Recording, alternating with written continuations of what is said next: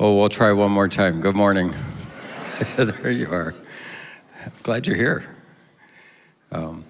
Just before I launch into our teaching this morning, it doesn't take very much powers of observation to be able to know that in our culture, lots of people struggle, and they don't just get weary in life, they get weary of life. They can actually come to a place where they start thinking that they or others would be better off if their life ended. And tragically, there are lots of people who exercise that option. And so what we want to do is provide an opportunity. On January the 28th, we're having a suicide prevention seminar here. It's taught by Nick Costello, who has some training in this specific area. And the goal is for us to be able to maybe notice when someone is struggling more than we realized. And maybe we could be a voice of encouragement or offer an option that they aren't aware of right now. And so if you would be interested in being one of those people who just learn some options that maybe you're unaware of, it'd be a great thing for you to participate in. You can sign up out in the lobby on your way out. And there's also a little card that was on your seat when you came in giving you information about that. We're in the Gospel of Matthew, and this is our 17th week in. And we've been learning a lot about the beginnings, the origin story of Jesus and how he launched his ministry. And then chapters 5, 6, and 7, he kind of identifies, gives teaching about what the kingdom of God should look like. And in chapters 8 and 9, he actually demonstrates power in God's kingdom, but a different kind of power than we're used to thinking about. And then we get to this place and we're going to learn something about the mission of Jesus. And so we're in Matthew chapter 9, beginning in verse 35, and it said, Jesus went through all the towns and villages, teaching in their synagogues and proclaiming the good news of the kingdom and healing every disease and sickness. And when he saw the crowds, he had compassion on them because they were harassed and helpless, like sheep without a shepherd. And then he said to his disciples, the harvest is plentiful, but the workers are few. Ask the Lord of the harvest, therefore, to send out workers into his harvest. The passage starts by telling us that Jesus is moving, he's going, he's walking to various places. Jesus is on the move. A lot of times we're on the move, not because we have a mission that we're on, we're just restless, or maybe we're bored. Let's just check. Does anybody get restless or bored? Yeah. How many are restless or bored right now? You know, if you want to get up and just walk around the room while I'm talking, that's perfectly okay. All right. But Jesus is not just restless. He's on a mission. And he goes to, it says, all the towns and the villages. This is interesting because villages are kind of rural and sometimes they don't even have a central location. It's just a collection of houses. That's the area where these people live. And he also goes to towns that there's no place too big or too small. That Jesus' mission is not limited by the number of people who reside in a place. That he sees their needs and that's what motivates him to move towards them. And it says he's doing teaching and proclaiming. Teaching is presenting ideas, concepts, principles.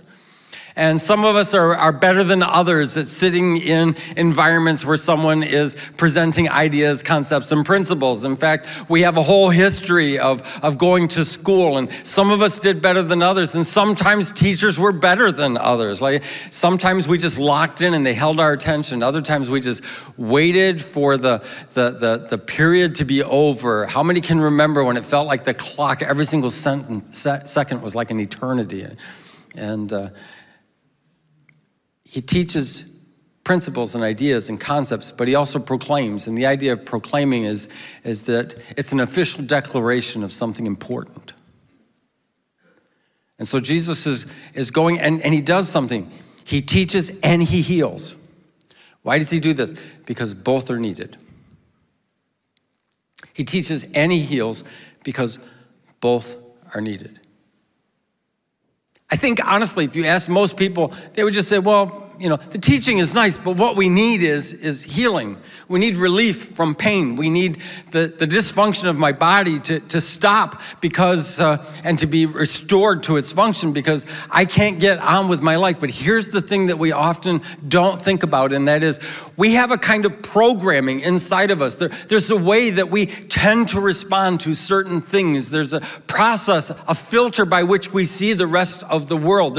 There's a way that we prioritize our energies and our resources. And what's true is, even if all of us were instantly in perfect health and everything was wonderful, the way we think about life might get us back to some places we would prefer not to go. So we need teaching. But there's other people, for them, it's all about the intellect. It's all about how much can you recall or remember, and can you pass a test if somebody gives it, and do you know how many books there are in the Bible, and how many disciples there were, and how many words that start with this. People get into all the minutia of that, and for them, the physical thing is not as necessary, but this is what Jesus knows, is that having your intellect in the right place doesn't mean that you can do what it is that God has called you to do unless there comes healing to our physical being. And in the church, you will notice that churches tend to gravitate one direction or the other. They gravitate to more of the intellectual and academic pursuit of doctrine and of Scripture, or they gravitate to the more physical nature of meeting needs. That might be through social programs or healing of sick. And Jesus doesn't make that distinction. He does both. He teaches and he heals. How many are glad we have a Savior who wants to give attention to all of our being and not just part of our being? Yeah? I think that's really good. And so we have weaknesses and we have wounds that need to be healed. This is really interesting, though, is that when you look at the healings of Jesus, we tend to focus on the relief of pain or the restoration of function. And for Jesus, that's often an incomplete healing. Often at the end of a healing, you'll see Jesus say these words. He'll say, now, go back to your family, or go back to your town, or go back to your friends, because your faith has made you whole. And for Jesus, until we are reconnected in relationship, our healing is incomplete. This idea that I just find relief from something that frustrates me, or that bothers me, or that slows me down, that's important to Jesus. But fully functioning bodies outside of relationships, Jesus considers to be an incomplete existence. And so he often restores them. This brings us to this point. Authentic spirituality is relational. Authentic spirituality is relational. It's not just a concept.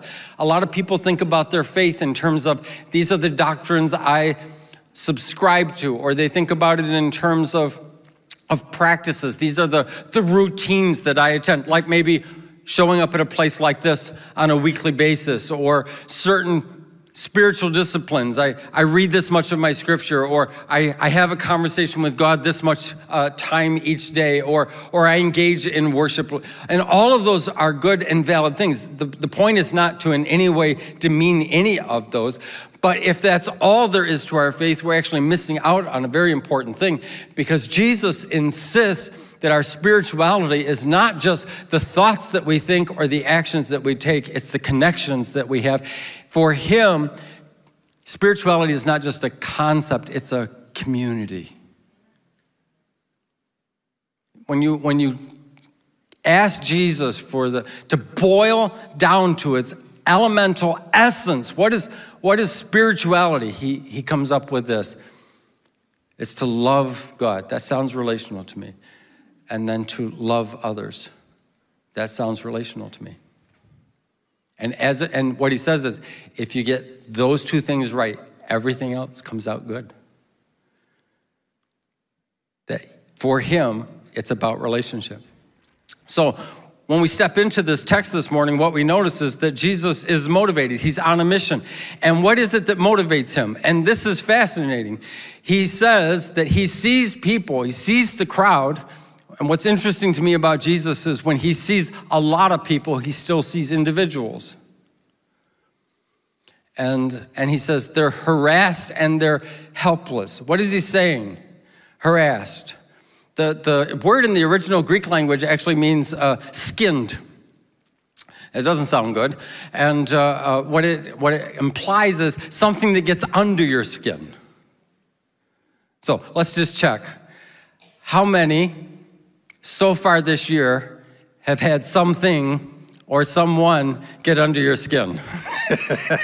Yeah. And what does that mean? They're agitated, they're frustrated, they're annoyed. That something is irritating them, and it makes it very difficult to stay focused on the things that matter and very difficult to stay connected with other people. And it just takes, sometimes one person knows exactly where our button is. How many have a person in your life, they know right where that button is?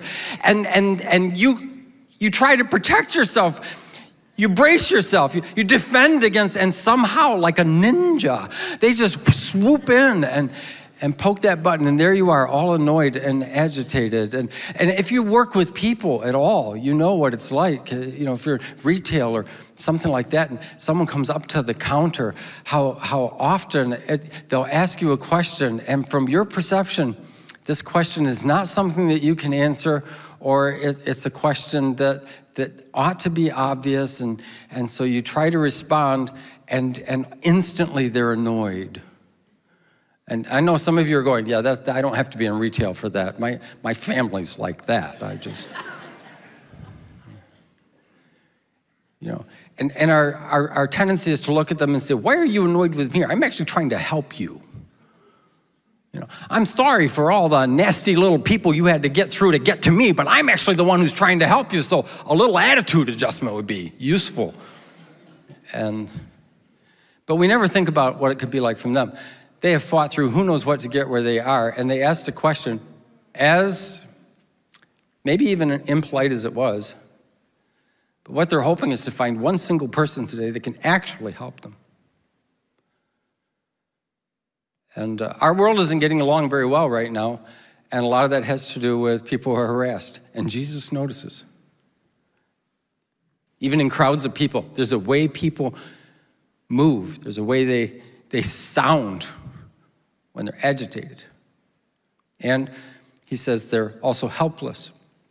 This word is really interesting. It has to do with the idea of being thrown down, knocked down, and getting to the place where you're unwilling to get up anymore. It's not worth it. What difference will it make? I've tried. I'm tired of doing this anymore. And so people go down and stay down, not because there's no physical strength left. It's just their will has been broken by the constant, every time I get up, something else knocks me down. And when Jesus sees this, he sees people who are annoyed and frustrated and agitated. It doesn't make him annoyed, frustrated, and agitated. And when he sees people who've been knocked down so many times that they don't even want to get up anymore, he doesn't develop the attitude where come along, why don't you just get your act together and get up on your 2 feet and maybe I can do something for you. We do not have a God who responds to our frustration with frustration, and we do not have a God who responds to our helplessness by looking over us as though we are useless. How many are grateful we have a God that when he sees us like that, he has compassion on us? Compassion. Yeah. And it literally uses the word compassion, which in the Latin, it comes from 2 words, cum, which means with, and passion, which means suffering. What it's saying is that Jesus, when you are suffering, he is suffering. That it breaks the heart of Jesus to see people who are barely making it. We get tired of those people. We get tired of being those people. And we start setting ourselves in a certain posture and approaching life in a certain way. And Jesus doesn't look like that at all. And so he says, what do they lack? They lack a shepherd. What does a shepherd do? A shepherd protects the sheep from predators because sheep have really no defenses. They're not particularly agile. I've heard some preachers say sheep bite. Those preachers actually didn't learn anything about sheep. Sheep actually have no teeth on the top, just on the bottom. They just have a tough gum on the top. I'm not saying they couldn't pinch you, but it's not like being bitten by a dog, let's say that. That they are at risk of not surviving. And when they wander, there's no one that seems to pursue them. And when they're broken, there's no one that knows what to do to promote health in them. And Jesus' heart is broken. He sees the same people you and I see, but he sees something different. He says they're like sheep without a shepherd. This is the concern of Jesus. You want to know what motivates Jesus? This fascinates me. Jesus is not motivated to prove that he is right. Jesus is not motivated to get everybody to agree with him. Jesus is not motivated to try to get some position of authority and power so that everyone gives him the credit that he deserves. Jesus, you want to know what motivates Jesus? Every time he sees a frustrated person, and every time he sees a broken person, and every time he sees a wounded person, every time he sees a struggling person, he experiences the hurt and the suffering that they're going through, and he wants something better for them. How many know there's plenty of reason for Jesus to be motivated in our world and in our lives? That's what keeps him on mission. This is what he says. The harvest is huge, but there's hardly any workers. The harvest is huge. I have to say this verse,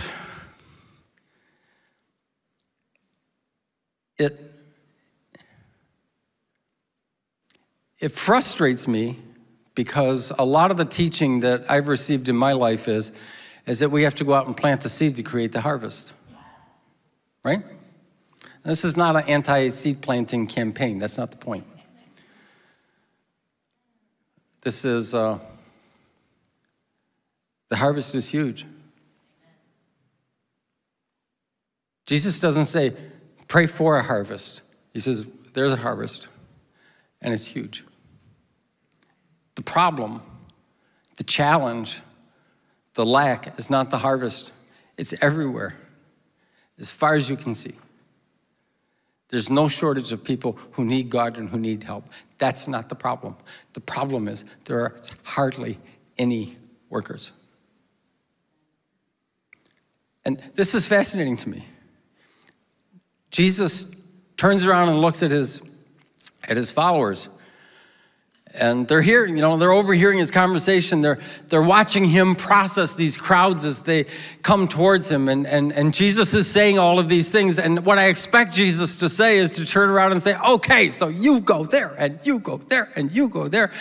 And what Jesus knows is this little band of believers is not enough for the size of the crowd. He's done the math. And this is what's interesting about Jesus. Why doesn't Jesus just wave his hand and heal everybody in the crowd? Why doesn't he just speak one word that encourages everybody? And this is what our world would prefer. A disengaged God who doesn't have to interact with us personally, but can make us feel better just by a hand wave or by saying a specific magic phrase. And that is not authentic spirituality to Jesus. Jesus absolutely refuses to accept a brand of spirituality where the individual doesn't actually matter. And so he knows they need to be restored in relationship, and they need to have a relational connection, and they need to be heard, and they need to be touched, and they need to be healed. And this is actually a very individual kind of thing. And so he says, pray that the Lord, or ask the Lord of the harvest to send out workers. This is interesting to me. Why? He doesn't say, pray the Lord of the harvest to send out the movers, the shakers, the highly talented, the exceptionally qualified, the people who are especially gifted. He just wants workers. What do workers do? They bring the harvest from there to here. How many times do we limit ourselves because, well, I'm not good. Nobody wants to hear me sing. I can't teach a lesson. I'm too shy. I don't want to greet anybody. And we have all the reasons that we would disqualify ourselves. And Jesus just says, workers, people who roll up their sleeves. And he says, I want to pray the Lord of the harvest would send out workers. Now, this is really weird because he's going to use the same word, send out, in the next verse in chapter 10. In chapter 10, verse 1, it says, Jesus called his 12 disciples to them and gave them authority to drive out impure spirits. The word send out and the word drive out is the same word in the Greek language. And what does that mean? Like, why would Jesus use the same word? There must be a different word. And this is what I think about that. I know for some people, the idea of an impure spirit dwelling within a host seems archaic, superstitious, and ignorant. And I think most spiritual things do appear that way to lots of people within our culture.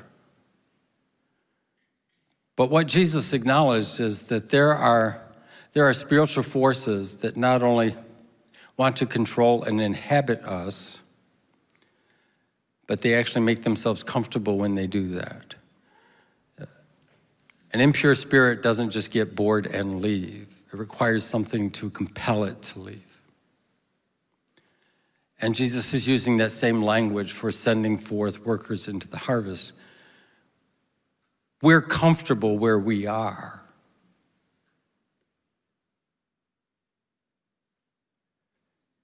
If we're going to be sent into the harvest field, there's going to have to be something that compels us to move outside of our comfort zone.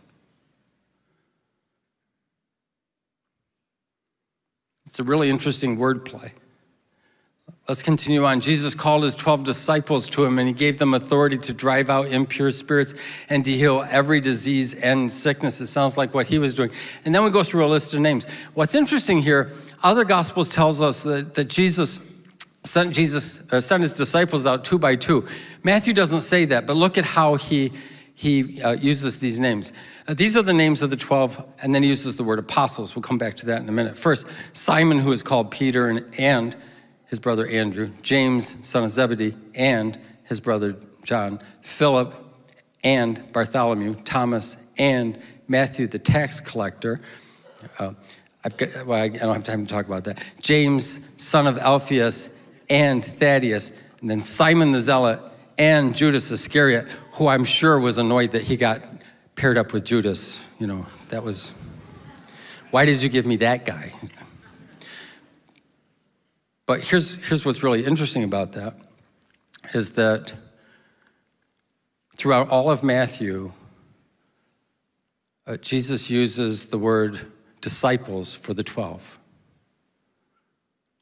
And here we see the use of the word apostles. And it's the only time in the Gospel of Matthew that the word apostles is used. And that word doesn't mean a spiritual hierarchy. What it does mean is sent. The people who follow me are going to go for me. It's a really interesting way. There's 3 gifts that Jesus gives in response to this huge harvest and hardly any workers. 3 gifts. The gift of prayer. I'm going to ask the worship team to come up. The gift of prayer. Why does that matter? Because we have a voice, and our voice matters in our world. And I know that there are a lot of people that will tell us that it doesn't. Your voice matters. Even if there are other people who don't listen to you, God always does. He gives the gift of authority because this isn't a position or a title. That's how we tend to think of authority. It's enfranchising you. It's giving you the right. You have a right to be there. You have a right to be where you are today. You have a right to your place in your home. You have a right to the place that you work. You have a right to the place in your neighborhood. A lot of times we feel like I don't belong here or I'm not appreciated here. And Jesus wants us to know you have the right to be there. And then he gives the gift of opportunity. That at the end of the day, we'll have an option to see frustrated and hurting people. And when we see that, we'll have an option to respond.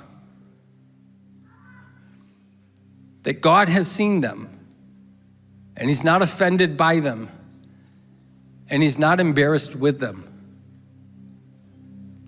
That when God sees the frustrated, annoyed, and hurting people, his arms don't fold, and his eyes do not look away.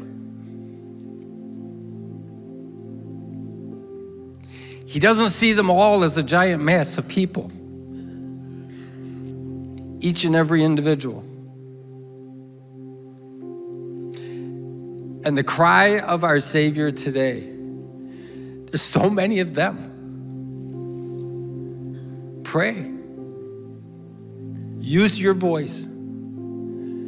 Ask God to send workers, not just the movers and the shakers, not the celebrity styles, not the ultimate attractive and the ultimate gifted. Don't get me wrong, we'll take them too. That's not the point. This isn't if you're good at something, we don't want you. Don't misinterpret what I'm saying. But to be able to move towards the frustration, not because we're frustrated, but because we have compassion. And here's what's fascinating with Jesus. If you share in his compassion, he will commission you, co-mission. We're on the same mission, and he will give us all the authority we need and all the opportunity we can handle to be agents of his kingdom in our world. How many are glad for that opportunity? It's a real opportunity. Let's bow our heads. Father, we get caught up in being annoyed with annoyed people, and we get caught up in creating distance when we see hurting people because we feel like we don't know what to do. Would you help us lift our voice and ask you to send workers into the field, and then will you help us receive the gifts that you offer to help us go? In Jesus' name, amen. Let's all stand together.